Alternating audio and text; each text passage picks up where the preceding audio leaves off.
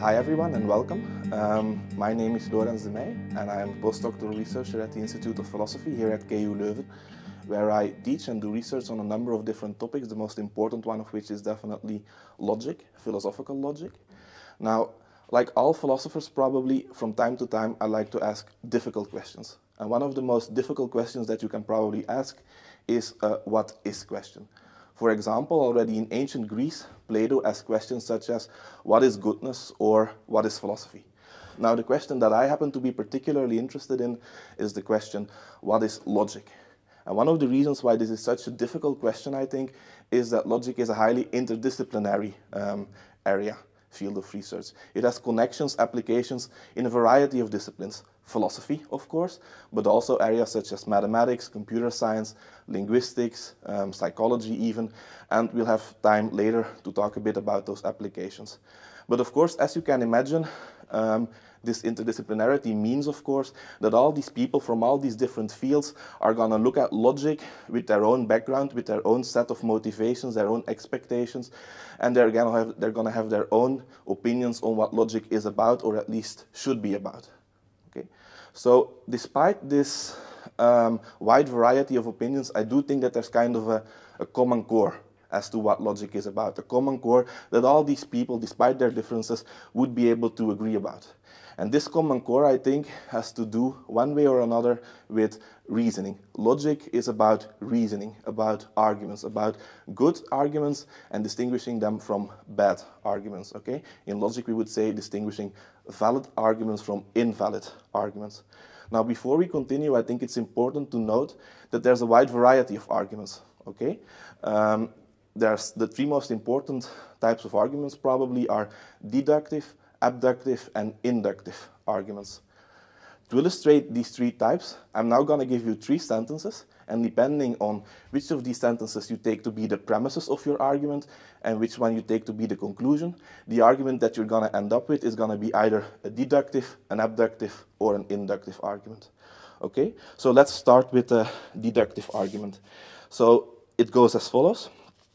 All swans are white, Leda is a swan, therefore Leda is white. This is a prototypical example of a deductive argument, and we will have much more to say about it later on.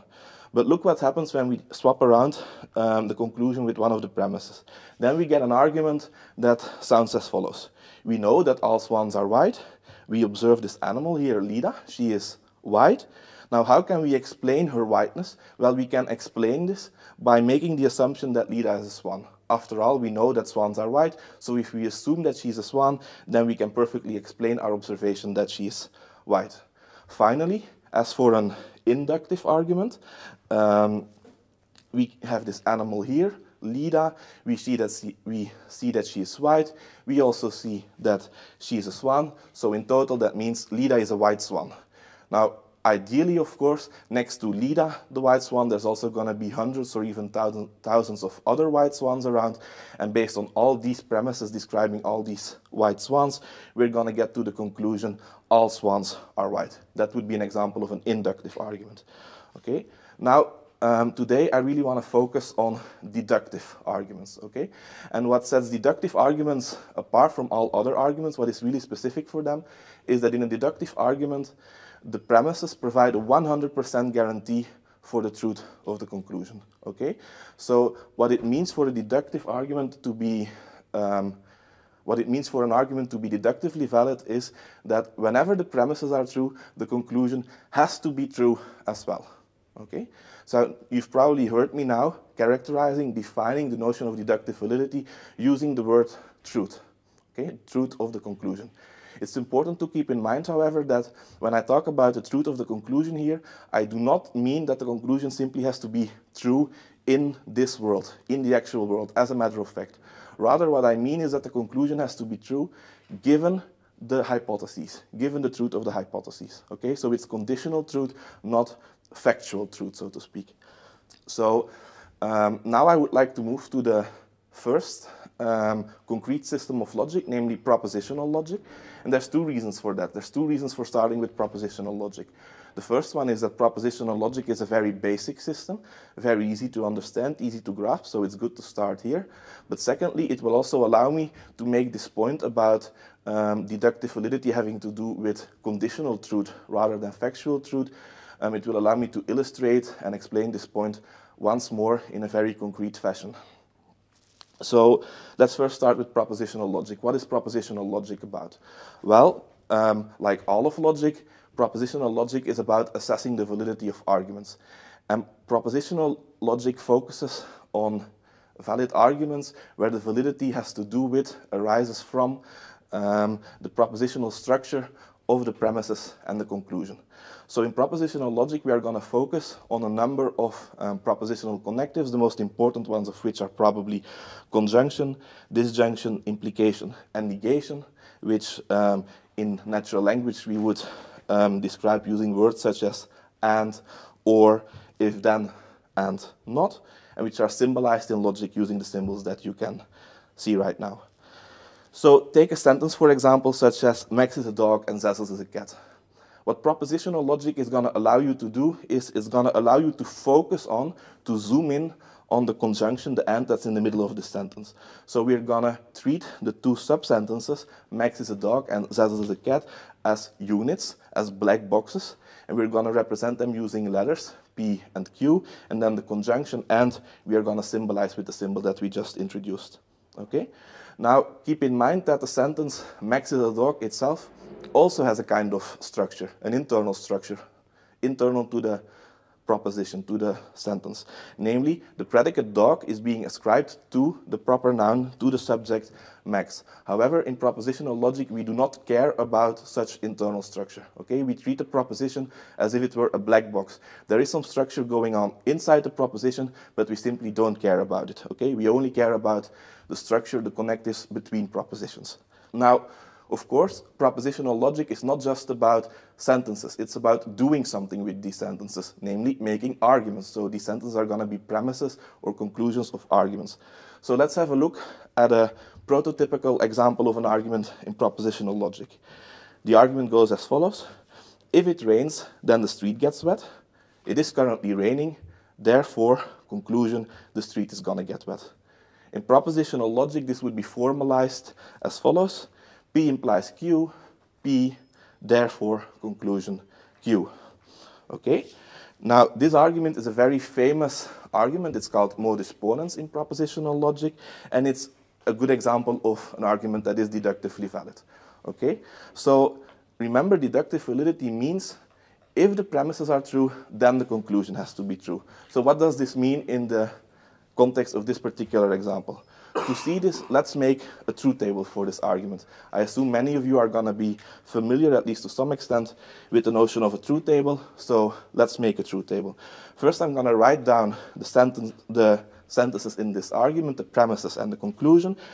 Then I'm going to put up front all of the letters, P and Q in this case, that happen to occur somewhere in the premises or the conclusion. We have two such letters, P and Q. So in total, there are 4 possibilities that we have to consider, right? P and Q can be either true or false. So either both of them are going to be true, one of them is going to be true and the other one false, or the other way around. Or final and 4th possibility, both of them are going to be false. And then it's just a matter of filling in the truth table. So for the second premise, which is simply P, we can just copy-paste the column that we already have. So we just copy-paste it, and similarly for the conclusion. So that's no big deal. Now for the first premise, that's a material conditional, and a conditional is standardly taken to be true in all situations except for one, namely the one that you see on the second row, where the first part of the conditional, in this case P, is true, and the second part of the conditional, in this case Q, is false. So now we have a fully completed, a fully filled in truth table for this argument. And one of the things I would like you to notice is, suppose that currently it is not raining and the street is not getting wet. That means currently we are, so to speak, situated in row number 4, in the bottommost row. And as you can see, in the bottommost row, the conclusion of this argument is actually false. There is a 0 there. Okay? So despite this argument being deductively valid, the conclusion is false. So this shows that deductive validity does not have to do simply with the conclusion being true. Rather, it has to do with the conclusion being true given the premises. So what does that mean? Well, it means that if we want to assess the deductive validity of an argument, we don't have to look at all the rows in the truth table. We just have to look at the rows in which all of the premises are true. So, for example, the second row can be discarded because in the second row, the first premise is false. So that means not all premises are true, so irrelevant when assessing deductive validity. Similarly, the third and fourth row can also be discarded because in those two rows, the second premise is false. So what we're left with is just a single row, namely the first one. By the way, it's just a coincidence that we're left with just a single row. We could also have been left with 2 or 3 rows, but the idea is we are left with a number of rows, 1 in this case, all of which make all the premises true. And now what deductive validity means is that if you look at just those rows, namely those rows which make the premises true, then all of those rows, that is 100% of those rows, are going to make the conclusion true. And as you can see in this argument, that is indeed the case. There's just a single row that makes the premises true, and it indeed makes the conclusion true. And that is exactly what accounts for the deductive validity of this modus ponens argument.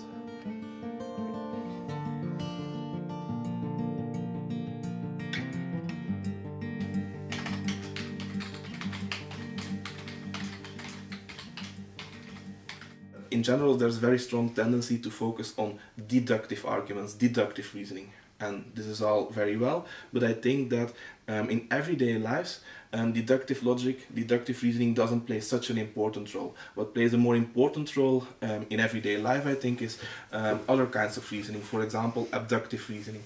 So, for example, consider the following. Oh, wait a minute, there's someone at the door. Oh.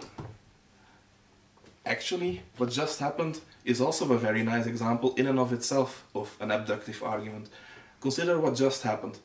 I know that when someone knocks at the door, because of the laws of physics, how my ears work, acoustics, etc., that when someone knocks at the door, I will hear a typical knocking sound. And I just heard that typical knocking sound. So, a good explanation for this would be assuming that there is indeed someone at the door and that I should go get it. And this is a typical example of an abductive argument. Now you might wonder, is this really going on in our heads? Isn't this very abstract, very difficult? But I think you should keep in mind that this does happen inside our heads, but usually it doesn't happen in as much complexity as I just described it. Usually it happens in the blink of an eye, in a split second. We hear the knocking and immediately we go and get the door. And I think that's a very good thing. After all, typically when somebody's at the door, we don't want to keep them waiting as long as I just did. Excuse me, Professor, are you busy? No, come in. I was just explaining abduction.